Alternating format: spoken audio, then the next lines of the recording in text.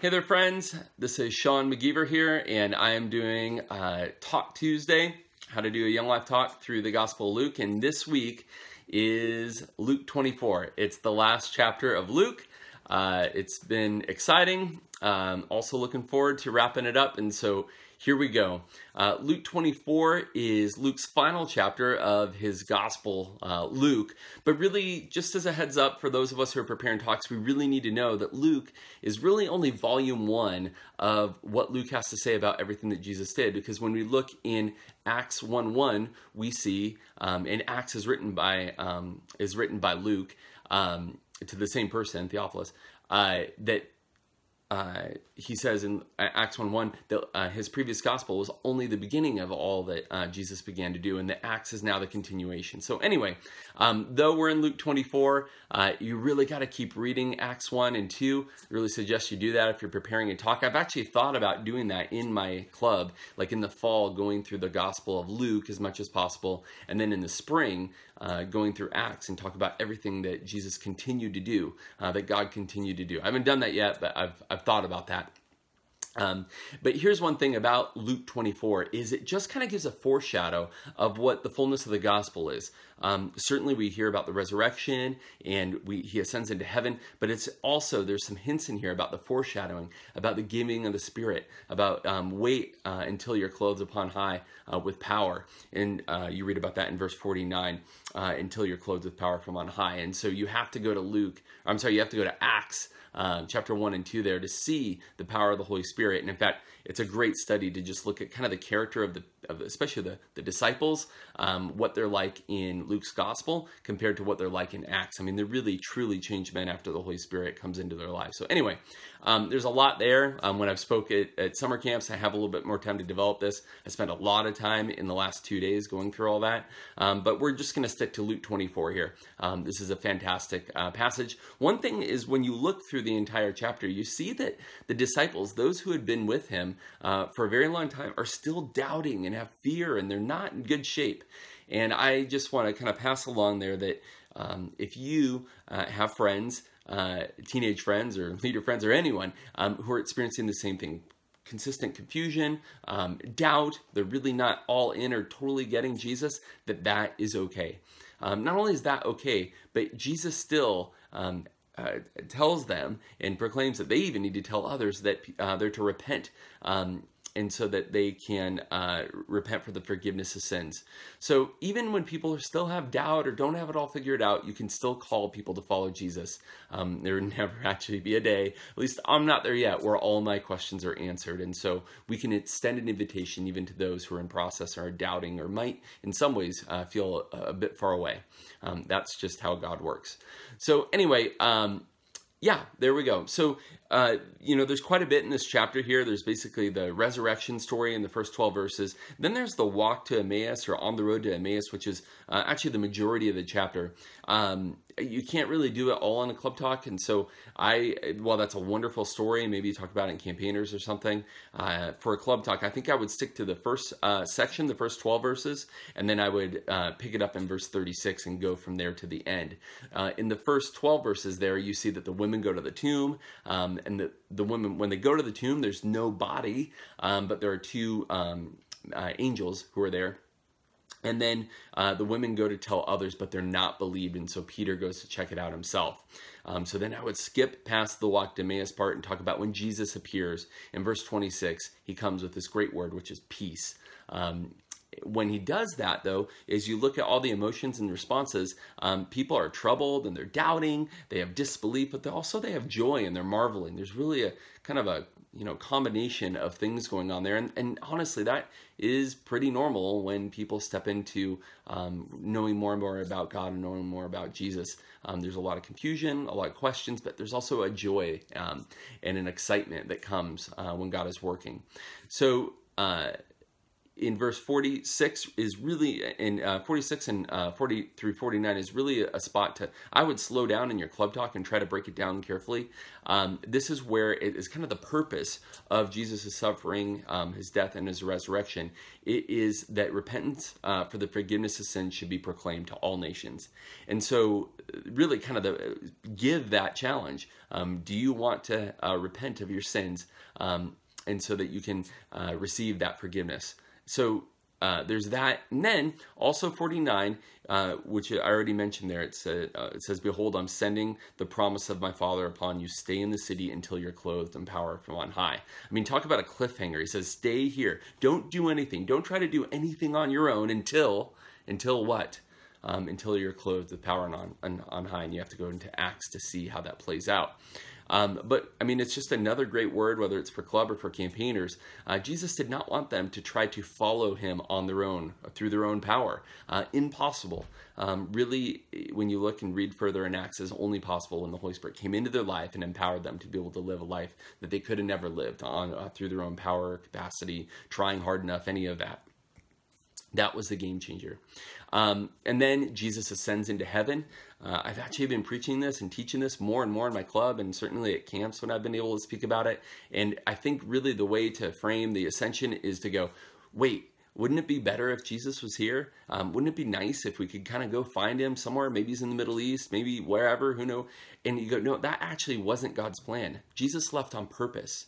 And the purpose is, he didn't want to just be located to one place in time like he was on earth for those years, 2,000 years ago. He ascended into heaven so that he could actually send his Spirit, so that Christians could actually be filled from the inside out. They wouldn't have to go and find a person. God would actually want to come and live inside of them. Anyway, I'm getting a little ahead of myself there, but I think the ascension is the perfect setup to say, well, wait, wouldn't it be better if Jesus was here? No. And we learn actually in John, if you go back and read John 14 and 16, it's better that I go away. Because if I do go away, I'll send my advocate, I'll send the Spirit. So there's a couple main points you could dig into here. First off is that Jesus conquered death, just as he said that he would do, so that we can have eternal life now and forever. It's not just life then, one day, maybe after we die, but Jesus wants to give us eternal life, a brand new kind of life now. Another main point is just plain and simple. Do you want to follow Jesus? Align your life with Jesus' plan for your life. Begin following him. Repent and say, I want to go your way with my life, God. Another one is that, another main point is that death is not the end of our experience. Life continues after death, and Jesus wants us to join him. What does this show us about Jesus? Well, Jesus is God. The resurrection is the ultimate miracle to show a sign that he is God. Sure, maybe he healed someone, maybe he did a trick or something. I mean, maybe there's skeptics out there, but Jesus conquered death. This is the ultimate sign. Earlier, when the Pharisees and such are trying to say, do a sign for us, do a sign for us, they actually say, no sign will be given to you except for the sign of Jonah. And when he's talking about the sign of Jonah, he's actually talking about the resurrection, right? Three days in the belly of a whale. Well, three days in the tomb, and he comes out and he says, if you want a miracle, I'm going to give you a miracle. When I've done that one, that should be more than enough. Raising from the dead. So anyway, Jesus conquered death. Another thing that we learn about Jesus is that he wants us to repent of our sins and follow him. That's what Jesus wants us to do. He wants us to follow him. Another thing that we learn about Jesus is that Jesus left and ascended from earth because he wants to fill us with his Spirit. And if you want to include that, you can look in Acts 2, verse 37 and 38. If you just want to read it. What does this have to do with our life? I think there's a strong element in here. There's a lot of doubt when it comes to humans. When you look, especially at the guys, and the women actually come out pretty good on this in this chapter, but the guys are really doubting. And so I think, what does this tell us about our life? It tells us that many of us remain skeptics, and we need proof. Some disciples, even after they saw Jesus, still doubted. And that's okay. It's still okay to take the next steps with Jesus and even repent and give your life to Jesus when you still don't have all your questions asked. That's just kind of how God works sometimes. Another one is that we all fear death. We just do. And with Christ, we have so much to look forward to after death. We have so much to look forward to, and that changes our outlook on eternity. I'll give a couple technical nuggets and then a couple illustrations, and then we're done with Luke. First off, in verse 1, it talks about, it says at the first day of the week, at the early dawn. What's this first day of the week talk? Well, the Jewish calendar actually mirrors the 7 days of creation. And so the Sabbath is the day of rest. So that's the seventh day. 1, 2, 3, 4, 5, 6, 7. We're going to rest on the seventh day. And so the Sabbath, which is a Saturday for our Jewish friends, is on a Saturday. And so we know that Jesus resurrected on a Sunday, on Sunday morning. And so actually the way that this works, it's really quite beautiful, is it's really the first day of new creation. It's like the 8th day. It's really wonderful and powerful. You don't need to explain all that, but in fact, that's why Christians worship on Sunday. It's only the resurrection day. It's the day of new life. It represents everything that Jesus wants to do for us. And so anyway, there's that, just a little background on why it's important it's the first day of the week. Another little nugget is that women are a big part of this story. And it's interesting on a couple fronts. One is that in ancient times, in the ancient world, women were not credible witnesses. They couldn't testify in court. They just weren't credible witnesses. So two things. One is that this shows the historicity of the story. If Luke was trying to compile a story that sounded convincing, a lot of people would buy into, he would never pick women to be the first witnesses of Jesus not being there. And so you would never write a story this way to convince an audience. So we know that since he wrote it the other way, he's telling the truth. So there's one aspect there, but maybe more importantly, the women are the first witnesses that Jesus is not in the tomb and that Jesus is resurrected. They are the first evangelists to go and proclaim that Jesus is resurrected, just as he said. They're also in this story, in this chapter, they're really not doubting or, unbelief. Like, they kind of buy in really quick. This chapter gives us a really strong view of the role of women in the Christian church, in the early Christian church, and their priority, to be honest. And so this is just an aspect of how the gospel prioritizes those who are normally overlooked. And I think we should take that to heart and maybe highlight that, if not just know it for ourselves. Another thing is in verse 6 and 7, he mentions here, he says, remember how I told you while I was still in Galilee that the Son of Man must be delivered into the hands of sinful men and will be crucified on the third day and rise. Well, anyway, if you look back in Luke's gospel, you can see that Jesus had been talking all along that this was going to happen, that he was going to resurrect. In chapter 9, verse 22, in chapter 15, verse 24, and 32, in chapter 16, verse 31, in chapter 17, verse 25, in chapter 18, verse 32 and 33, Jesus is saying, like, look, I'm going to die. I'm going to be tortured. But I'm going to raise from the dead. And so he had said, this is what I'm going to do. I mean, he called his shot. He proved it. This is what he did. A random bit here, but in verse 11, it said that they had told the words of the women when they came and told the disciples. It seemed like an idle tale. It's this like bizarre word that's actually never used in the New Testament, except here, but it's used in other places in ancient literature. And it just means nonsense talk. It was actually a technical medical term for someone who was like delirious because they're in like the last pains of death, like when they're just talking nonsense. So essentially the men just thought that these women were completely insane and didn't believe the women at all. And then the last part, a little technical bit, would be in verse 47 there, repentance for the forgiveness of sins. Just what is this idea of repentance? What does that really mean? Well, repentance, metanoia, means a change or afterthought about what you think after something. It means how you change your mind, actually. And so it's this radical reorientation of what you believe and what you think. But it isn't only that. It's a type of belief and type of thinking change that happens in your thinking that actually motivates you to want to change. And so it's a realignment of your life, your dispositions, your behavior to God's purposes, when previously we were focused on our own purposes and carried out our own desires. It's orienting and turning to God's ways rather than our ways. That's what repentance is. Here's a couple illustrations and then I'll wrap it up. But one illustration could just be simply that when the women went in, and then later when Peter went in verse 12, they saw the linen cloth on the ground. As you know, I'm pretty big on like finding like objects that are actually in the story. So this is just a pillow cover, but you could have a big pillow sheet or a bed sheet or something and just have it on the ground and say, you know, when they went in to find Jesus, they didn't see him there. All they found was what happened to him. Where is he? So just to highlight the story, maybe bring the story to life a little bit, you could just have a sheet of some sort.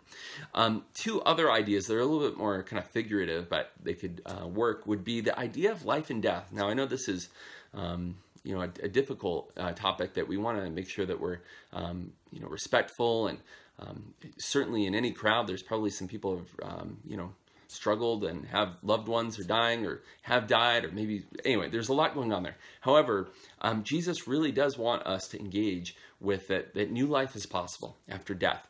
And so one idea would be to take either a flower, or actually I just went out and grabbed a branch from a tree that's outside of my house, from my own tree. I didn't like steal a tree. But I kind of broke it off, you know, here. And I could just say, hey, you know, look at this little branch here. It's full of life. But as you can see here, it's no longer connected to the actual tree itself. I mean, it kind of goes back to John 15, I'm the vine, you're the branches. But what will happen here is, while this looks great and healthy and it's kind of vibrant right now, give it a week, give it a month, give it a year, and what you'll notice is that it's not as full of life as it originally was. And we are just like that. Whether it's going to be now or later, that day is coming for all of us. But here's the thing. While like this branch here, it's kind of withering away, maybe perhaps really slowly. God wants us to reconnect and be able to have eternal life, to have life after life, life after death after life.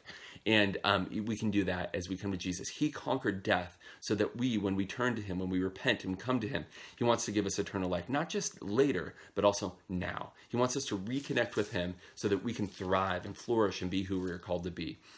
So there's that. Another one would just be like I think I've done this one before, but just a flashlight illustration. You use a flashlight, either it doesn't work or maybe has some batteries that run really low, and you could just say, look, this is kind of like our life. While it might work for a while, very bright, it's just going to start dimming and dimming and dimming, and that day is going to come for us all, and God wants to be able to give us eternal life.